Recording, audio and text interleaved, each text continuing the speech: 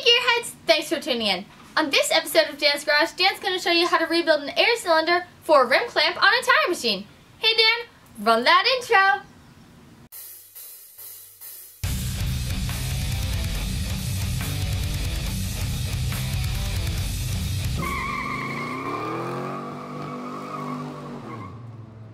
Hey Gearheads, thanks for tuning in. If you're here to find out how to rebuild an air cylinder for a Coates tire machine, you're in luck because that's what we're going to do today. If you want to see the entire video, click on that card up there. If you're just here for the cylinder, let me show you how I got it apart first, and then we'll come back here and we'll put it back together.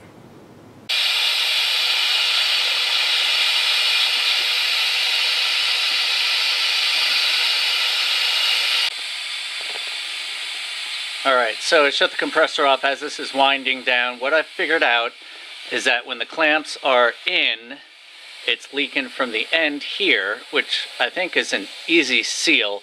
I may need a shaft because the shaft looks kind of eaten. Also, you can see here the hose looks like it's been going against the hose. Okay, I have a plan. I sound like Tommy Boy. So there's 4 bolts here that hold the turntable on. The clamps are just connected to the mechanism by bolts that brings them in and out. But this does have 4 air blasters, so when you're filling a tire, if you step on the air insert, the air filler valve, if you push it all the way down, it'll blast air here into the tire to bring the tire down and help seat the bead. That is controlled by these, which are pretty much hard-lined onto here. There's no fitting, you just got to unscrew this from there. So, the plan is to remove these 4 bolts that hold on the clamps, and then once I remove that, I have enough room on these to slide the clamp off, and then I can actually just lay it down. I don't have to deal with it, or I can unscrew this once I get the clamp off, because I can spin the clamp off of this, I can spin this off of that, I can spin that off of that if I need to, but that's part 2. Part 1 is getting this out of the way. These clamps will be out of the way. That will give me access to this guy, and then I could just take these 2 lines off, one on each end. I should be able to pull this off and go ahead and rebuild it. Alright guys, I realized after I shot that the reason this is loose is these are kind of press fit. So this little ring, if you just push on it in, you can pull these hoses right out. So if you want to pull these out, you can do that. Also, if you need to replace them, obviously it's pretty easy. These springs are just on there to keep it from getting messed up. When you're putting them back in, all you do is push and make sure it goes in all the way. That's it.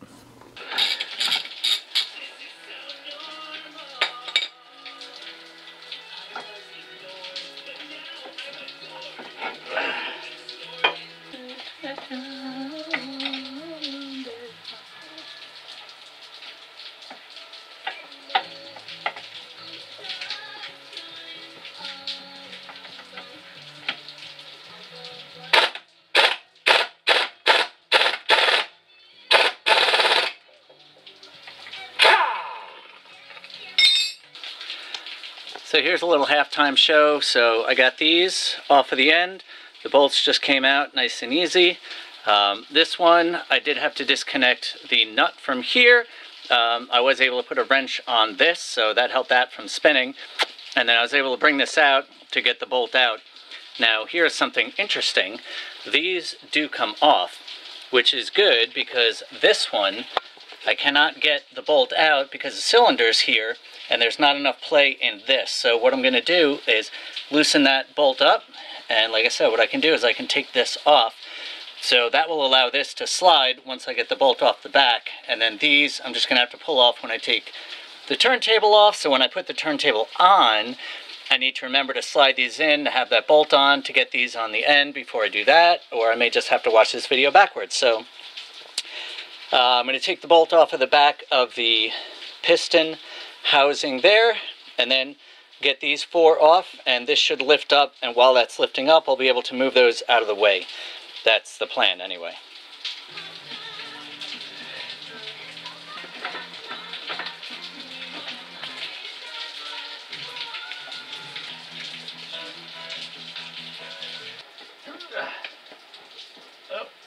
Alright, looks like this whole operation comes off together.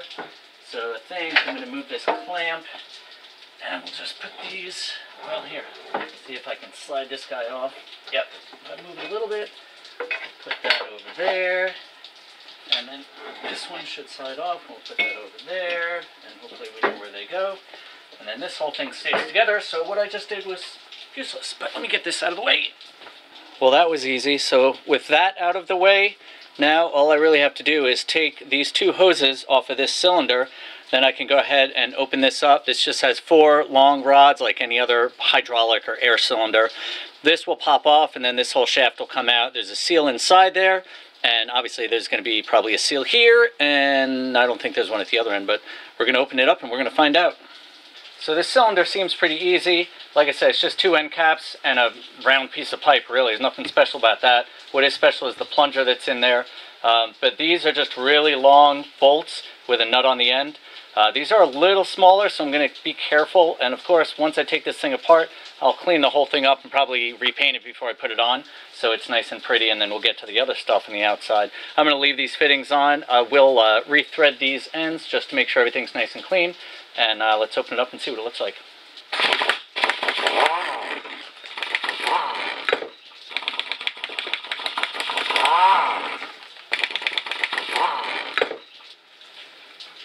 Alright, so we can pull this end off.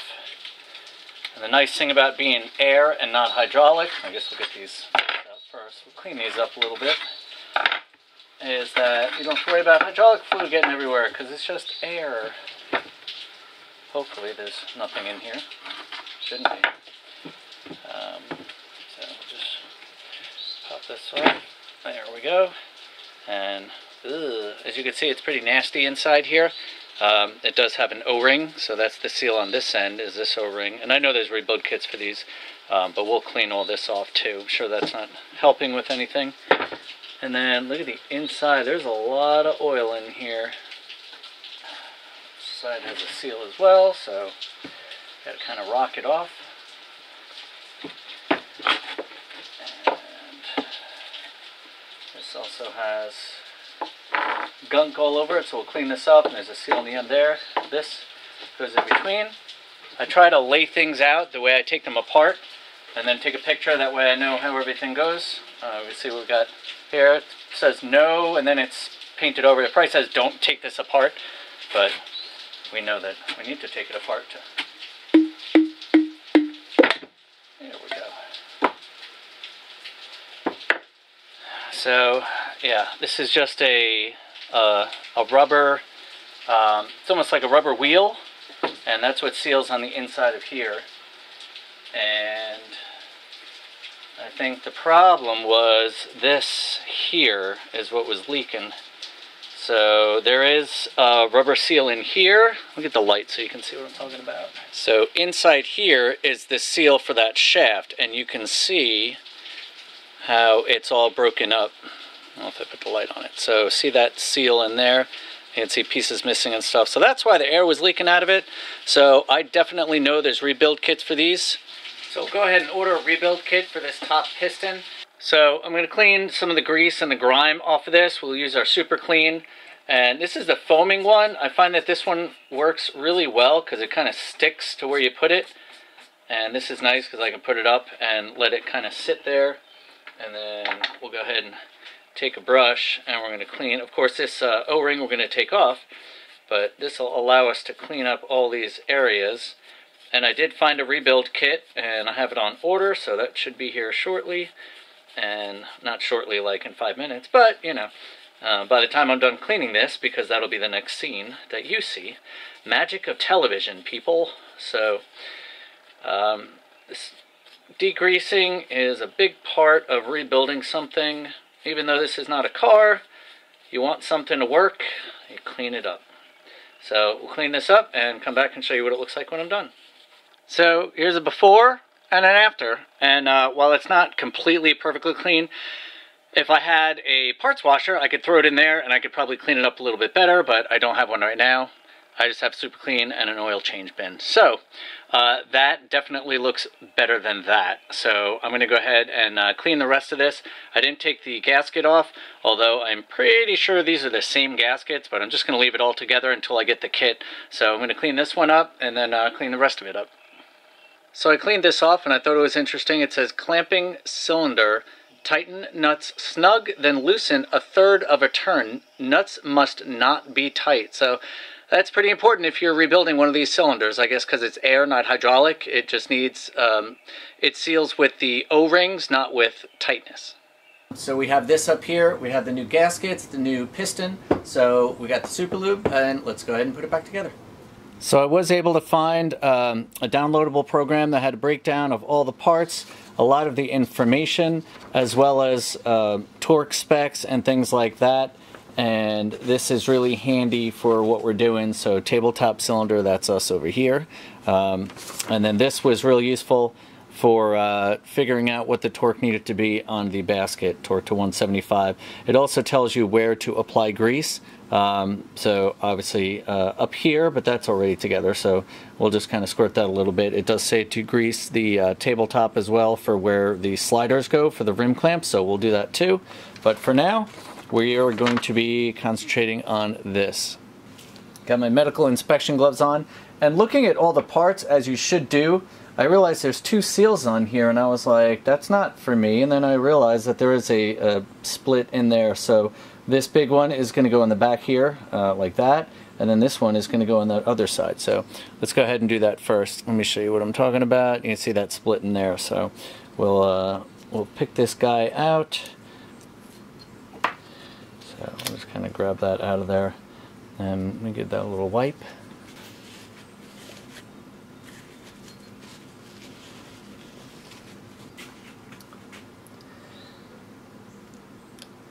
So this is going to go in just like the other one came out. And basically just push it in here until it catches the groove. That's pretty much it on that. We will grease this before we put the whole thing back together. And then this one is going to go in just like this. Just kind of squeeze it in there. Oh, actually, no, I'm going to grease it first.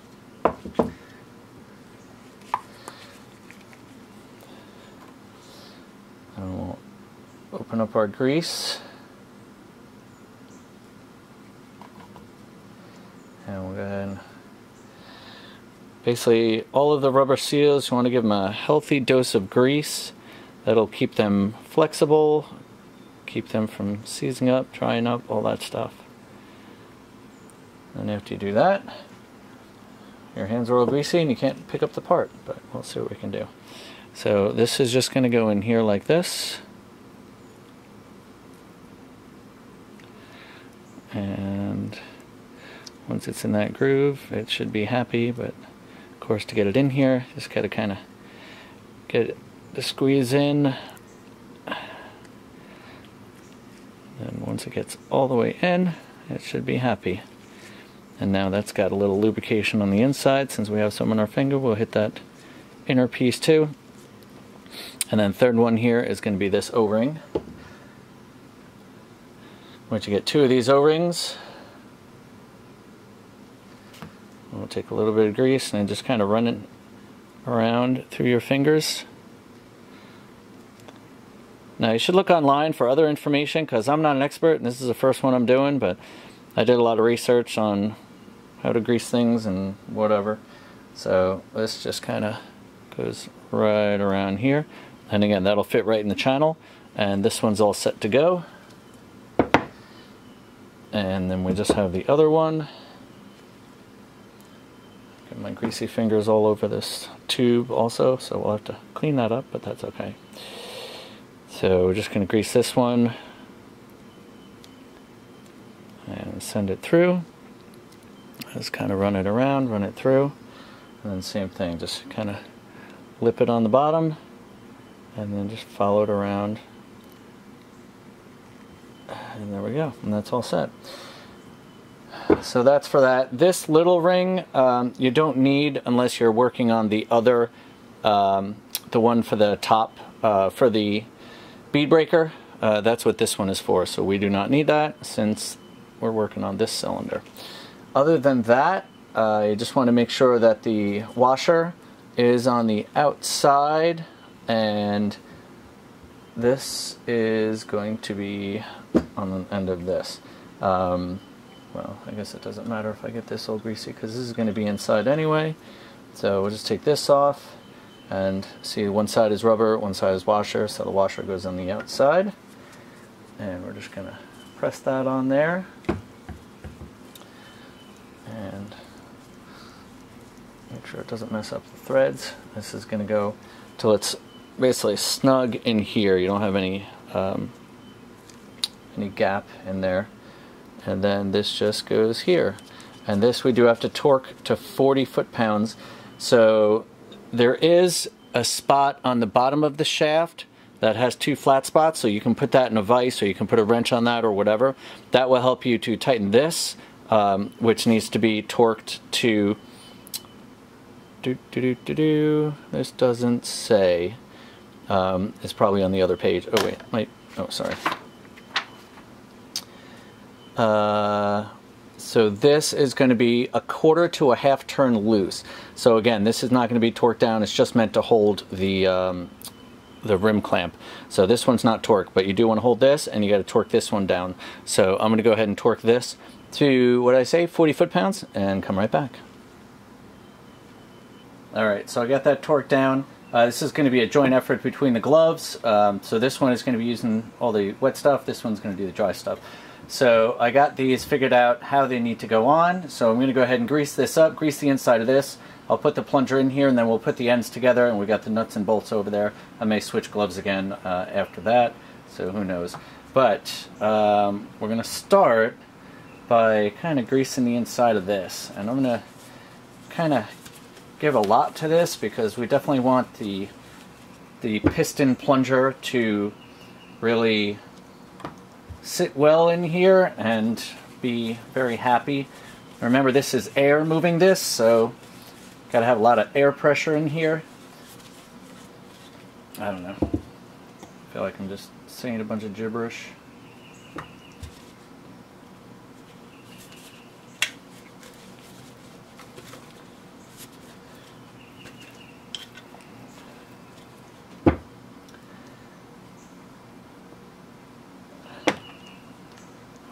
So we're gonna grease this up real nice also.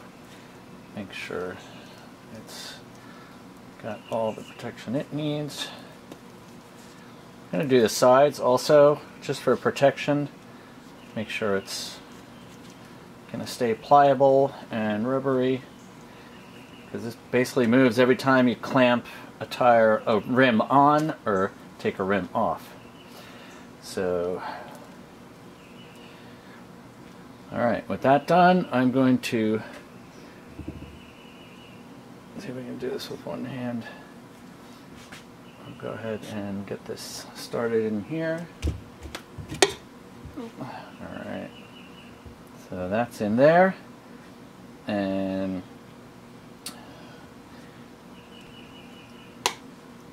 alright, it's got 2. I did see this. I think I posted this in the other video too. It says, clamping cylinder, tighten nuts snug, and then loosen 3/4 of a turn. They must not be tight. So remember that. Don't make this too tight. Let me get this glove off. And we'll go to all mechanical gloves.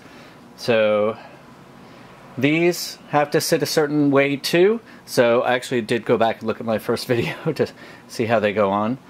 So this is going to slide right on the cylinder here. And we definitely want to make sure that this is sealed right.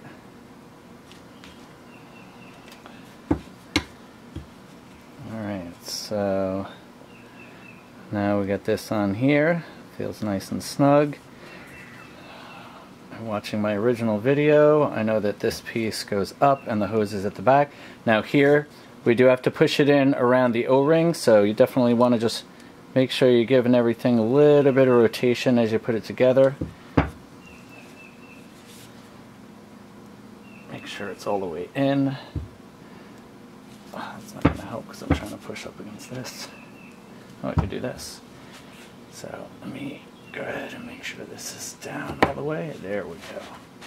So that's nice and snug.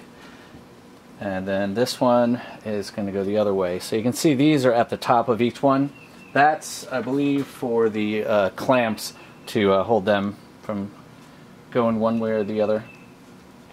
So this, same thing, we're just going to kind of rotate it around, push it gently. You definitely don't want to mar this guy up or cut it in any way.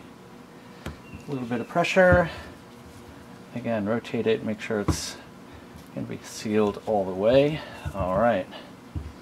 So now,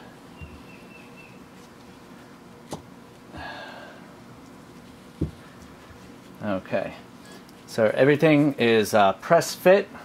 I'm just going to double check to make sure that it's all snug, which it is. We're going to double check and make sure that these points are at the top, which is good. And then we're going to go ahead and take our nuts and bolts and we're going to put them in and snug them and then turn back 3/4 of a turn.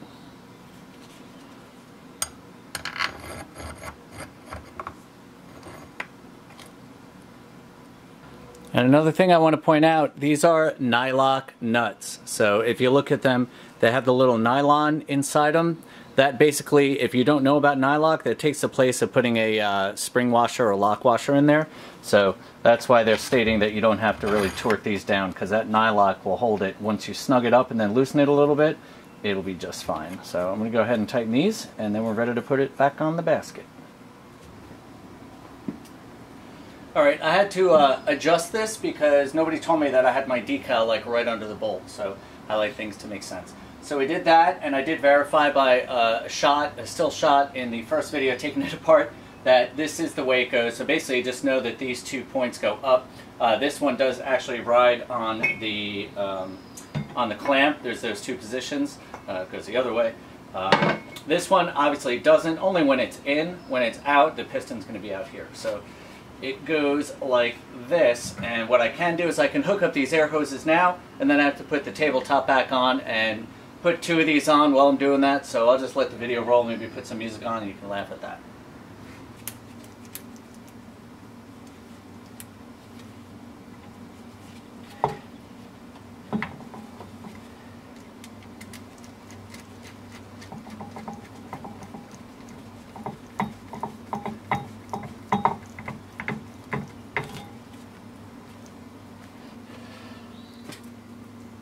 So I got this all ready to go, and we do need to make sure that these arms are all at least separated into each of the basket openings.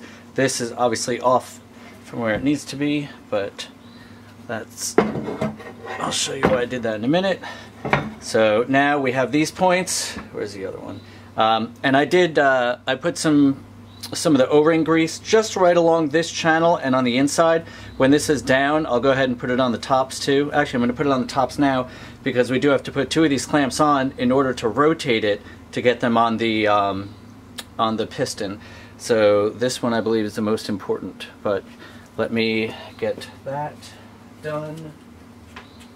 Now as we're sliding this in, we have to keep in mind where these arms are, because there's an arm in each basket that goes to each corner. So we need to make sure the bolt comes through here and then up through here, and then this will go on the top. So as this is all sliding around, we'll slide the bolt in first, and then can adjust that, make sure that bolt is seated all the way down. This does have this little pin that holds it from rotating out of the way, so we can get this started. Once it's snug, you can tighten it later with a wrench, so we'll leave that like that, and then we can get this one in and on here as well with the bolt. So there's a good angle for you to see what we're doing here. So we can slide this one up a little bit, there we go, and just enough to get the piston through that, and we can put the nut on the back. So I had to get a new nut because I guess I lost one. Now for this back portion, you see we said there was a hole in here and there's a pin locator at the top of the piston. So I want to make sure that is set before you tighten this up. You shouldn't have any gap here, and that's to keep the cylinder from rotating, because if it rotated, that would be bad.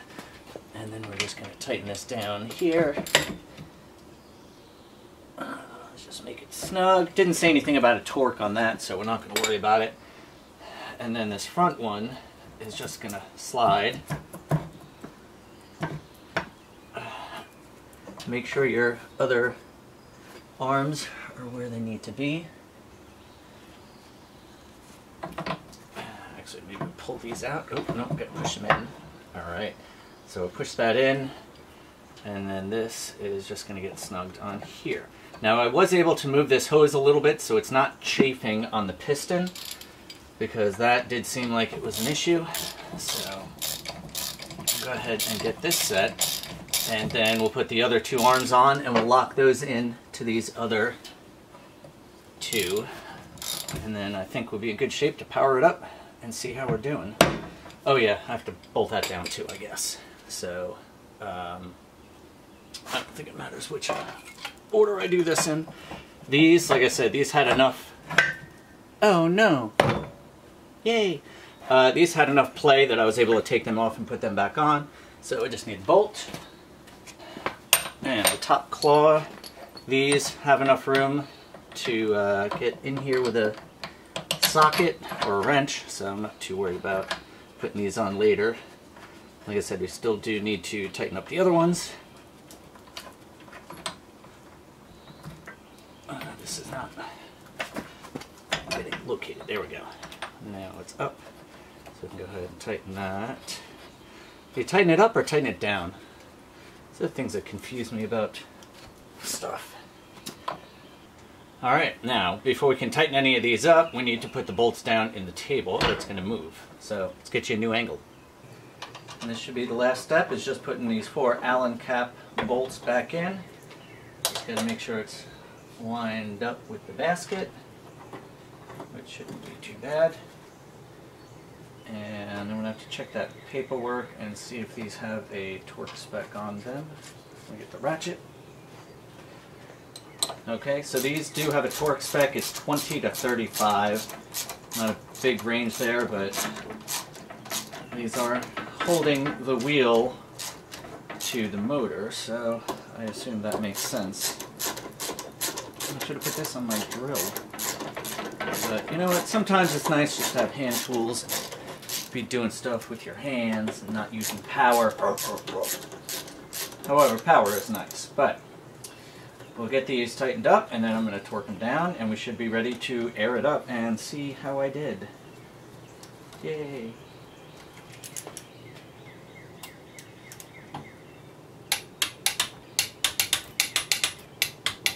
Alright, I tightened up these clamps, so by my calculations, I think we're ready to turn on the air compressor. Let's air it up and see if it's still leaking, and if so, where do we need to go next? And make sure that I fix the ones that were broken. Guys, I'm pretty excited, I'm not going to lie. I just plugged in the air, and this thing didn't even turn on. It filled up, and that's what I hear. There's a tiny little hiss, so I'll have to see where that's coming from, but let's see if this thing moves around and the clamps go in and out and it doesn't freak out.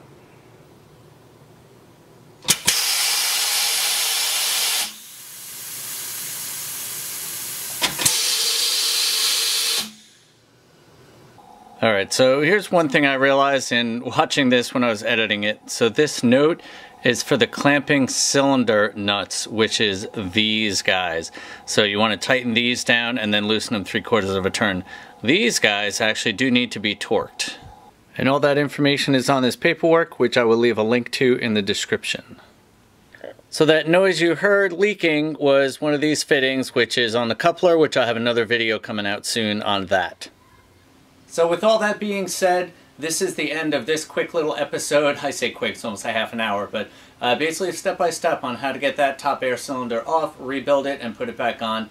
Again, I do apologize for the little mistakes, things I say, but I do have the paperwork here, try to correct them. So if you notice anything else that I screwed up in this episode, put something down in the comments below. I'll also have the links to the rebuild kit and the link to the paperwork. There's also some links to some other cool YouTube channels you should check out. If you're interested in the full rebuild channel, there'll be a video links at the end of this to the full rebuild channel, and also once I get it up, the coupler video, and there's also going to be a video on taking the basket off, because that seems to be a really hard thing that no one has been able to figure out or put a video up on. So I do have one of those coming up. And I have dismounted and remounted some tires already, and the thing's working great. So I may be rebuilding the pedals soon. I got to see, the rotation's a little weak. I think that's why they went to electric in later models. But for now, that's pretty much it. So thanks for watching. Stay positive and keep on wrenching.